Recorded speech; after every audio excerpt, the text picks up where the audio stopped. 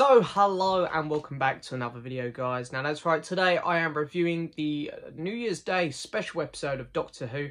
I'm pretty sure on IMDb at the minute they list this under Series 12, but I'm guessing when the DVD Blu-ray box set comes out it'll be over a year, but for Series 13, once that's aired, I'm pretty sure it'll be at the start of that, so maybe it's the first episode of Series 13 or it's the end of Series 12, I don't know. But yeah, that's right. Today I wanted to come on and talk about this because I've got a lot of things to say about it. And before I get started, I'm going to be honest with you. This review is going to be mostly negative. I was not a fan of the episode.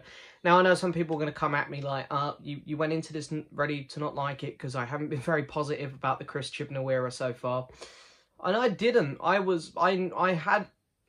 saw that Chris Chibnall wrote the episode and I've not enjoyed his writing style at all so far. So I went into it optimistic, but ready to get another episode I didn't enjoy. And I'm pleased I did that, because I got an episode I didn't enjoy again. I'm sort of at the point now where I'm going into it with low expectations, where if it surprises me, I think I'll be really happy. Which happened a couple times throughout Series 2. The Jadoon episode surprised me. I was ready to not enjoy that one, and it was really good, and I ended up having a really good time with it. So it does happen where occasionally an episode will sneak through and I'll be like, yeah, no, that I really found it enjoying, like the one when they're in that mansion and the Cyberman showed up. It does happen. Unfortunately, what we got here was something which I wasn't a fan of. So as I say, if you're ready, if you love the episode and you're ready just to take a crap on me because I didn't like it, fair enough. But hey, I'm going to tell you my points as to why I think this episode was pretty bad. And if you want to acknowledge and accept them, great. But if you've already hit that dislike button, great. I guess that's all I can do. Anyway, so Revolution of the Daleks. Yeah, as I say, I was mentally prepared not to like it. And yeah, this episode had a lot going for it, for a start. The trailer looked fun. The trailer was very good. It was very well cut. The effects looked fun. We had the Daleks back, which is great for me. I love the Daleks whenever they're on screen. And I'd seen behind the set photos where we were getting the bronze ones back, because I love the bronze ones. You know, the one which we saw in Revolution, while it looked cool, it was nice to see a different take on the Daleks. It still didn't look as good as the bronze ones. I wanted the bronze ones back, and I knew I was getting them back. So it was like, yep, okay, this is going to be good. John Barrowman is back reprising his role properly this time. I say properly, I mean, he was in Series 12, but it was so shoehorned in to tease this special. But we knew we were getting him for a large chunk of this episode, which was... I love John Barrowman as Captain Jack. He's so good, so charismatic. And then we had the Doctor separated from the three companions, which I thought would be really interesting to see how each of them do on their own, with the Doctor and then the three companions. So all of the things which I was really looking forward to, I didn't get much of. The Doctor reunites with the companions pretty quick. Jack was really good. He was good. John Barrowman can play the shit out of that role. He's really good. But in terms of him interacting with the Doctor, there really wasn't much of it. And the Daleks were once again barely on screen till 2/3 of the way through the episode. And I remember watching this with my friend Ryan, who does the podcast with me, and he looked over to me when one of the Dalek aliens, the Dalek without the case, got on to one of the characters' backs and went, if we're going to spend another episode where the Dalek is out of its shell for like 80% of the episode, I'm not going to be happy. And I mean, we did eventually get there. We got more Dalek action in this one than Resolution, sorry, I think. But yeah, I think, all of that aside, if the story was really good and the dialogue was great and the acting was really good, I think I still could have lived with it. It wasn't, you know, it's fine. I got why sort of the Doctor broke out quick. You know, we obviously want her to be more interactive. We don't want the companions to take up the whole episode.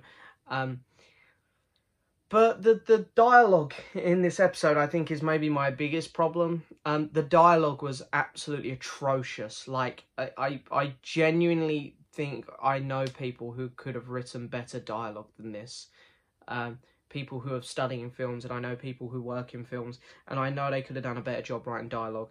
I can't point out examples because it only aired last night, and I do not want to rewatch it to pick up examples. But there was a bit where the Doctor like walked in the TARDIS, for example, and went, it can't be Daleks. Oh no, wait, it could be Daleks, but it can't be Daleks. And it's like, this is terrible, terrible dialogue. Half the time, characters are just jumping about. I don't really understand any of the reasoning behind some characters' decisions as well. Like, Yaz, her character made no sense this episode. She was really pissed at the Doctor because it took her 10 months to get back to the companions, which is fair enough. I'm like, yeah, I'd be pissed too. I get that. And then she goes off with Jack on her own. It's like, yeah, okay, she's giving the Doctor the cold shoulder. I get it. And then at the end of the episode, when the Doctor's like, right, should we go off on our adventures again? She's the first one who's like, yep, I'll go in. It's like you've been pissed at her for this whole episode. I don't really get why all of a sudden you're so on board with this. All of the character development that Ryan had was done off screen. Like, you know, his character all of a sudden he wants to stay on Earth. You know, he's started to have a life and he's got friends. We don't get to see it. We just get told it. He keeps bringing up his mates. He brings them up like 3-4 times. We don't see his mates. We don't know who they are. So any development, and you know, he talks about his dad as well. You know, it was all done off screen. Don't get to see it. So any development that was done for him was all done off screen. And Joseph Cole, I think is the actor's name. He looked bored in this. He looked like he did not want to be in this episode. The actor, I almost got the feeling that this guy's had enough of being in Doctor Who already. I thought it was probably Bradley Walsh's decision to leave, and that they thought, okay, we'll write both these characters out. But I'm kind of thinking that maybe Tosin Cole had a bigger involvement in the decision to leave now than before. Graham, his character had like, he didn't really do anything. I don't think in this episode. I don't think he did. I mean, he didn't do anything that stands out to me. Just had some bad, cringy lines. Jack was great. He was great. It's John Barrowman though. He's so charismatic. He was delivering some of the poor lines he had really well, which is fine. He's a good enough actor where he can carry off bad lines, whereas unfortunately the other 3 companions aren't. Yeah, the prison that the Doctor was in, I actually wanted to see a lot more of that, because I loved it when she was in the cell and you saw some of the aliens and stuff. It's like, okay, this is cool, I like this. I thought, where's the Jadoon? The Jadoon is surely watching over things. We don't get no Jadoon. And she gets out of prison really quick. It's a bit of a shame, because it just sort of all goes like that. And then, of course, we bring back a character from Series 11 of Doctor Who was in the Arachnids in the UK. I think it was episode 4.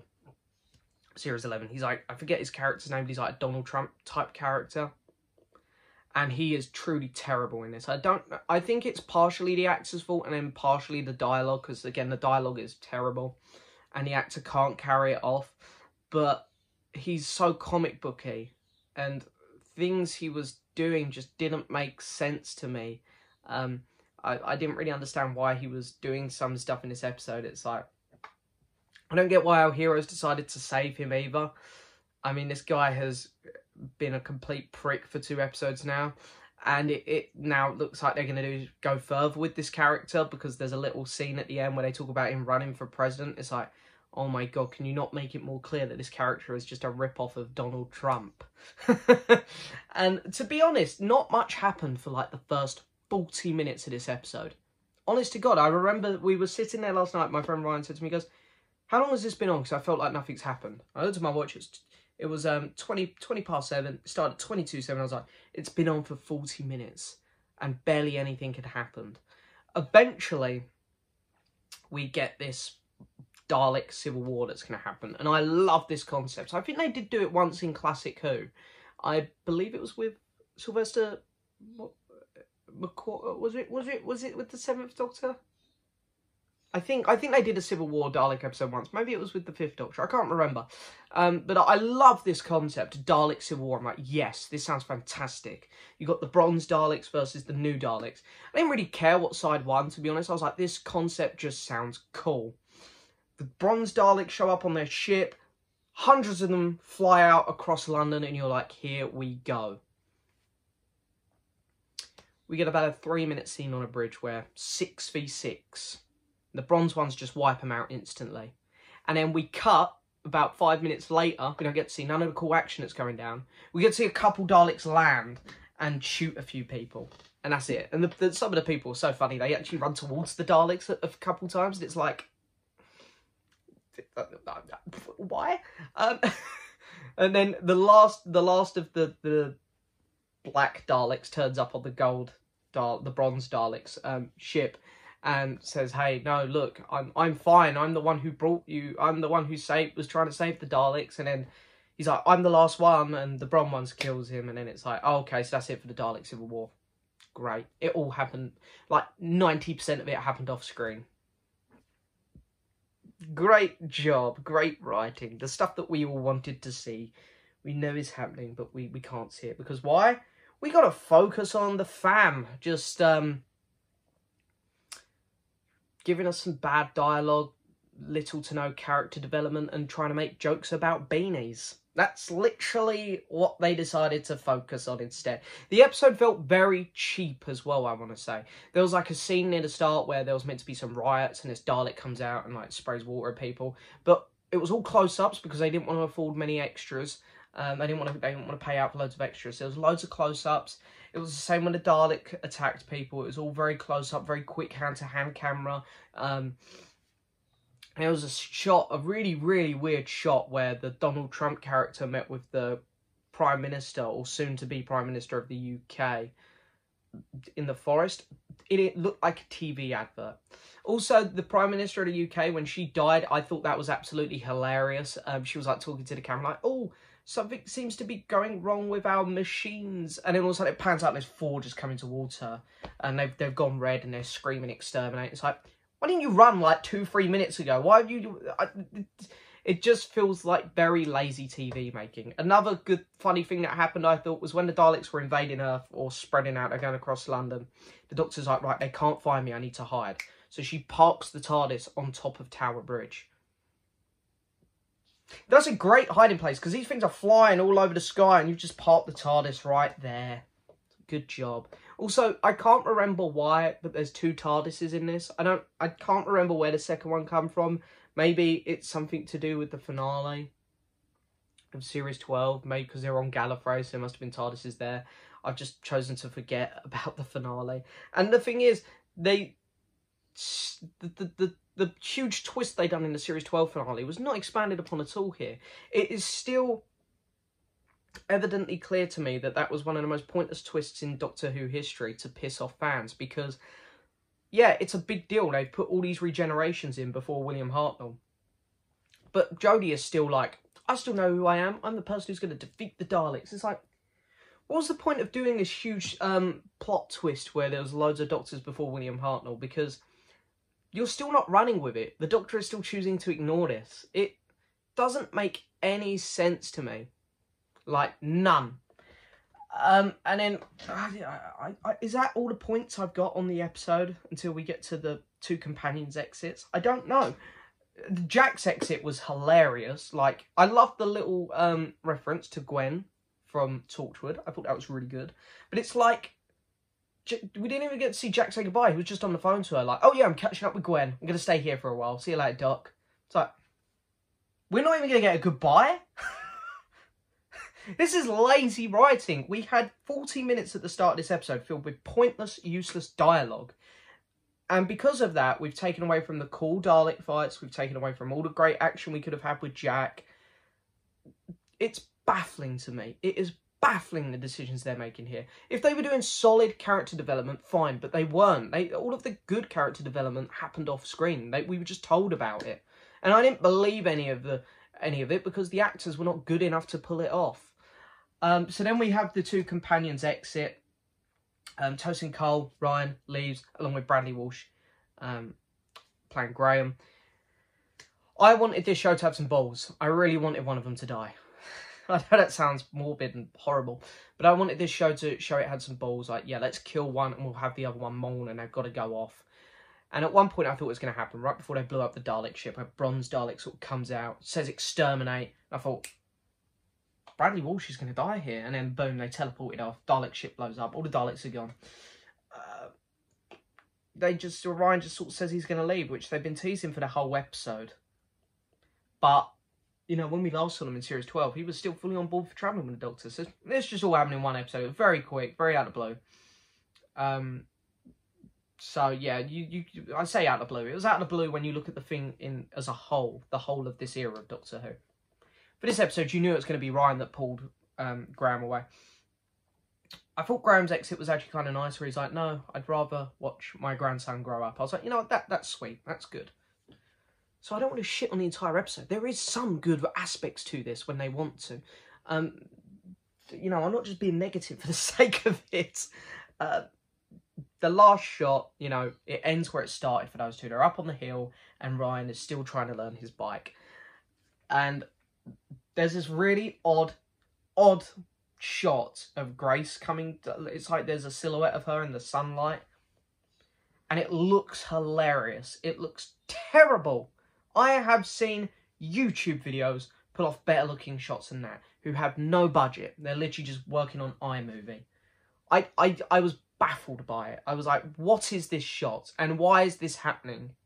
I mean, it's a nice moment. Yeah, she's sort of there with them, but do they not want to explain it? Is it just them sort of staring at the same thing? It's like, we're coincidentally having the same vision here. And the very last shot, as it does a very long pan out, is Ryan falling off his bike. And I cried with laughter. I thought it was so funny. Yeah, I know Doctor Who is not a show you should take too seriously because it's campy, cheesy, and it's meant to be fun at the end of the day. And for the most part, it is. Even in the Chibnall era, I've had episodes where I've had fun. And I'm like, that was a good time. I can get past the silliness because it's Doctor Who. As long as it's fun and the writing is competent.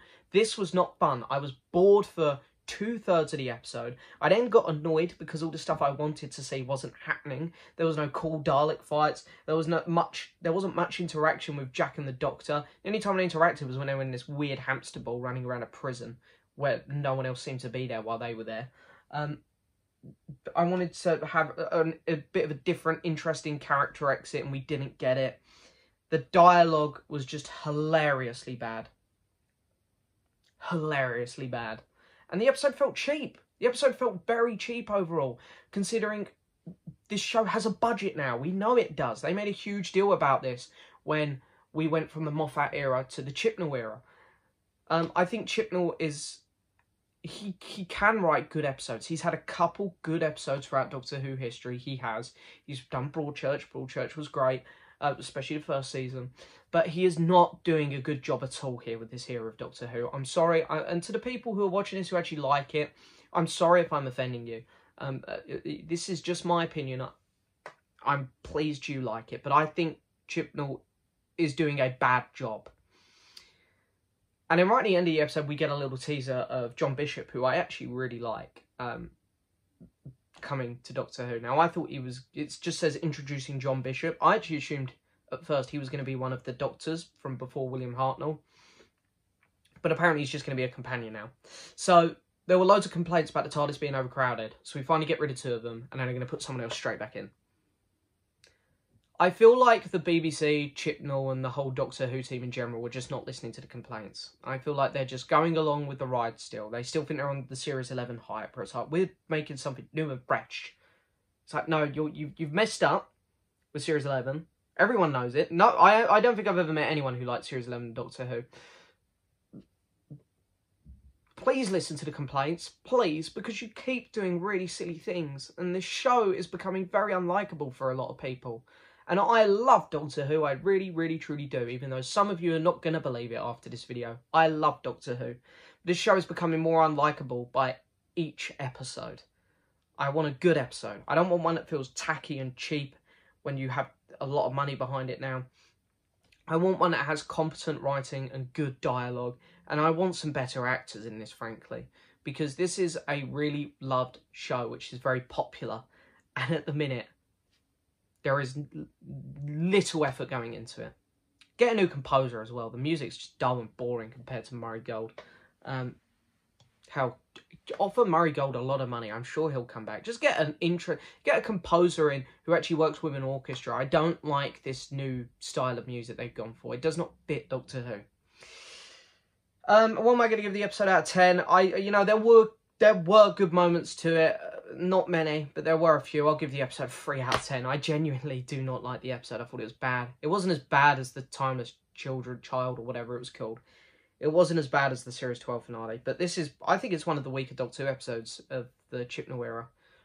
Just because of the lack of there was so much potential, I think I'll say. There was so much potential for this episode, and barely anything happened. It was very empty. They didn't use the runtime to their advantage. Yeah, bad episode. Anyway, that's my little take on Revolution of the Daleks, guys. I'm sorry for the people upset, but hey, my opinion, and I don't care. It's my opinion. That's what I do here. I come on here and I share my opinion. There we go. I hope you enjoyed the video as always, guys. Don't forget to hit that subscribe button, like the video, leave a message, and I'll see you all next time for another video. Bye-bye.